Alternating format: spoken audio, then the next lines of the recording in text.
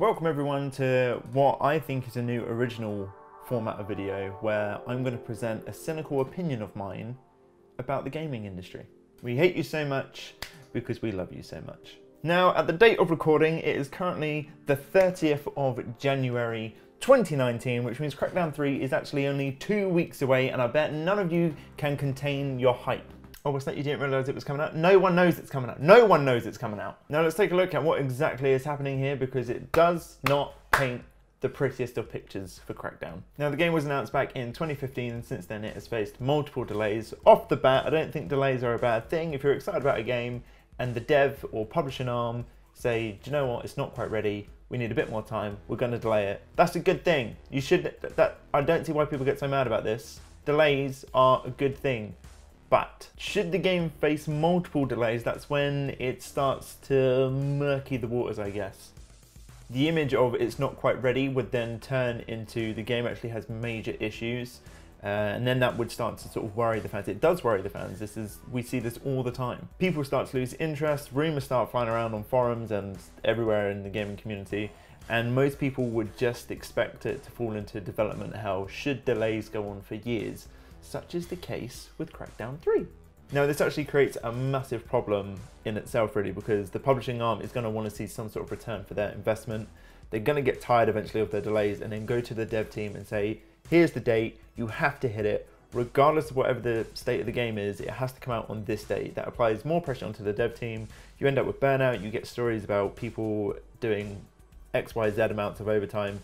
It's just a very toxic environment, and then the game ultimately comes out undercooked, and we see this all the time where games are sort of pulled out of the oven, thrown onto the plate, regardless of what state they're in. We see it all the time in the gaming industry. This is not new. However, this is what makes Crackdown 3's case so interesting, as usually the publisher will still market the game.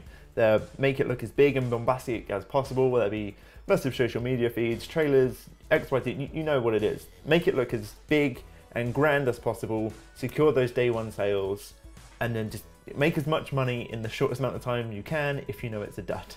Crackdown 3, however, is 2 weeks away, and Microsoft are dead in the water. They are radio silent on this. Actually, I'd like to correct that statement. They tweeted just this morning mentioning Crackdown 3 among a slew of other games coming out in February. So their marketing is currently a tweet. If you follow any sort of media, then you're probably familiar that most projects will come with two budgets. You'll have a production budget and a marketing budget. The marketing budget is usually double whatever the production was. That's just how marketing works. It's really expensive. And games aren't cheap to make, so Crackdown 3 has probably had millions invested into it, and yet the marketing is just dead. So why is Microsoft staying so quiet? Where is the buzz? Where is the hype for this game? Now, I do think it's worth pointing out, and it is genuinely worth to mention, that Microsoft were in a very different place back in 2015. They were really struggling against Sony, who had just knocked out of the park this entire gen cycle. But back then, they thought they had a fighting chance, so they just sort of almost panicked, really, and they just announced everything that was coming up, which sadly resulted in Crackdown 3 being announced far too early. You could argue a good 2-3 years too early. Keeping people excited about a project for that long is a challenge in itself, but Crackdown, it's not a bad franchise, but it's just not at the same caliber where that's even in the realm of possibility.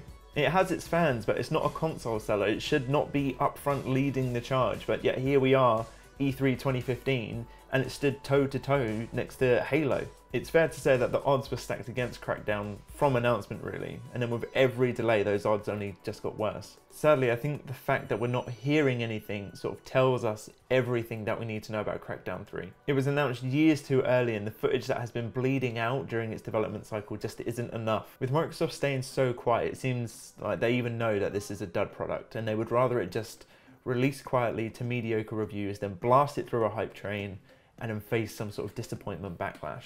It seems damage control has already begun, and to be fair, you can't really ask Microsoft to do anything more than that. I'd rather a game just come out quietly, we will just pick it up, sort of shrug our shoulders, say what a shame, it could have been better, than have it be promised to us as something bigger, bolder, more of a blockbuster, and then it not living up to that.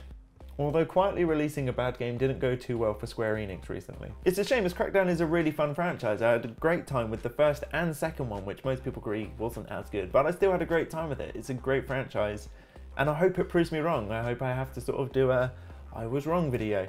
But with everything that's happened, and then looking at the other releases for February, the odds aren't just stacked against Crackdown. It's almost unfair. This entire narrative of it being announced too early, it's clearly lost support from its publishing arm. It's just unfair. It's just unfair. But what did you guys think? Have I just reminded you that Crackdown is coming out, or are you actually really excited and you're picking it up come February 15th? Regardless of what you have to say, let me know down below. And as always, thank you very much for making it to the end of the video. You have fed my ego for the day. There are other videos on this channel. Some are like this, some are not. And if you click on a few and don't think I'm too annoying and obnoxious, then maybe consider hitting subscribe. If not, then, you know, you tried. Fair play. That's all I can ask of you. Thank you very much and have a good day.